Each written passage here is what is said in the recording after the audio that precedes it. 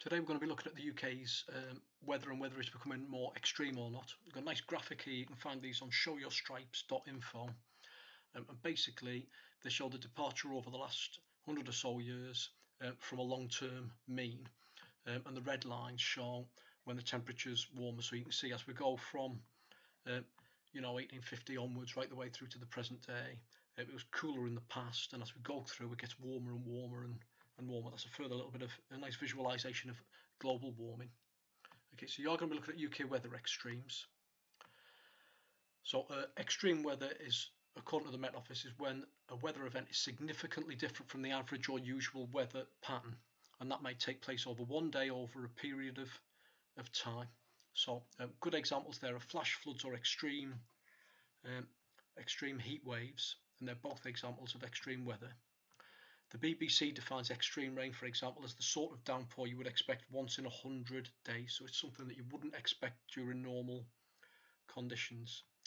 Now, from the Met Office there, you can see total rainfall from extremely wet days has increased by about 17%. So that's the first bit of evidence. And you can see there, climate, don't forget, is over 30-year periods we tend to take. That's 1961 to 1990. The average was 64 millimetres.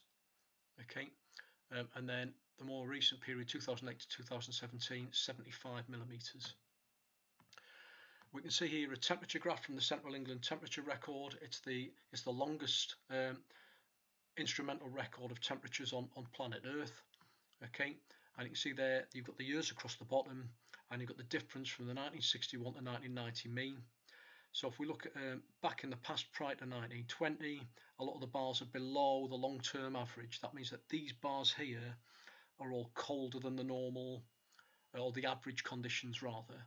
And then as we go further on, you can see an increasing number of those bars appear above the long-term average. Now that means that those values are above the line. They're warmer than normal. So Britain's weather is becoming warmer, and that has impact on the storms that we get and the thunderstorms and all those sorts of things, the drought and so on. This is another nice graphic from the Met Office. Okay, and you can see the temperature difference from the average there. So at this one here, its range goes from around 0.5 to about 0.65, with a middle bit there about 5.75, and that was 2014. And you can see that a lot of the years there, which are much warmer than normal, they've all occurred in the last 20 years.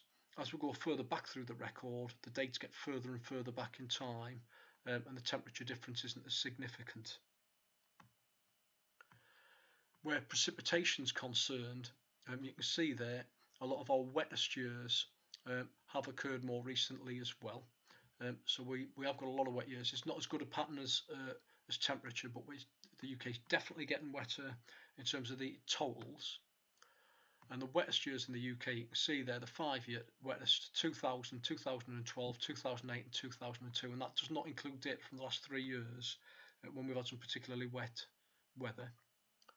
And then in terms of the extreme rainfall days in the UK over time from 1960 onwards, I've plotted these as a line graph and added a line of best fit.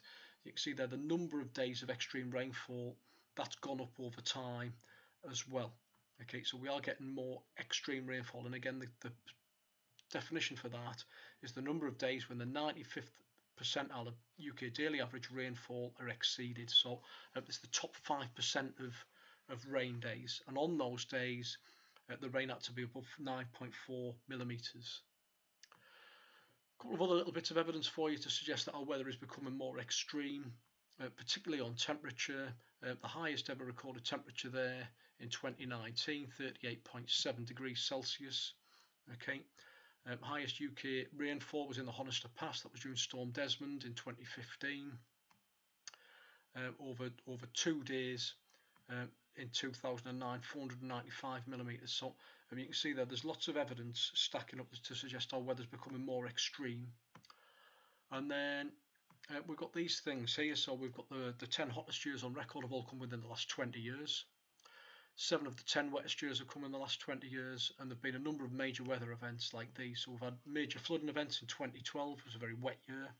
That includes Thunder Thursday, which brought where I live, Newcastle upon Tyne, the rest of Tyne away to a standstill. We had huge winter storms in 2013-14. 2014, the hottest year ever on record, but that might have been eclipsed now because the last couple of years have been very warm. 2015-16, we had Storm Desmond. So you can use your table, you can fill that out, okay, and there's a worksheet for you as well to fill out to finish that up. Okay, good luck with that topic.